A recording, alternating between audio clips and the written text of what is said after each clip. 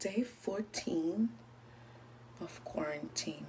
So what you do, you make sure that while you're at home, you hydrate your face, your hair, and not because you're not going out, you want to make sure you keep your body intact and take care of your skin. So I put some of this hemp peel off face mask on, and what I usually do is sleep in it. Because you know, when you're getting older, you have like some lines and stuff. You want to keep that face looking young and fresh. So I'm going to sleep with it. You don't want to put it on all your face because it's going to be hard to sleep and you're going to wake up like, ooh, ooh, ooh, ooh.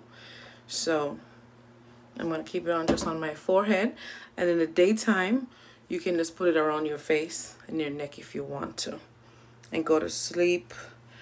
Right now with it on my forehead. I just did my hair.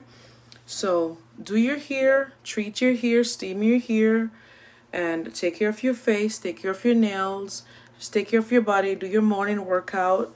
Don't be saying, oh, I'm tired of being stuck in the house because, you know, of this pandemic. You have to be grateful that you're home, you're safe, you're around your family. Some of us, like me, I'm working from home, but at the same time, I try to make sure I keep myself active, keep myself busy. So that's what I'm encouraging you guys to do too. So stay safe, keep washing those hands, and keep your life in check. Bye bye.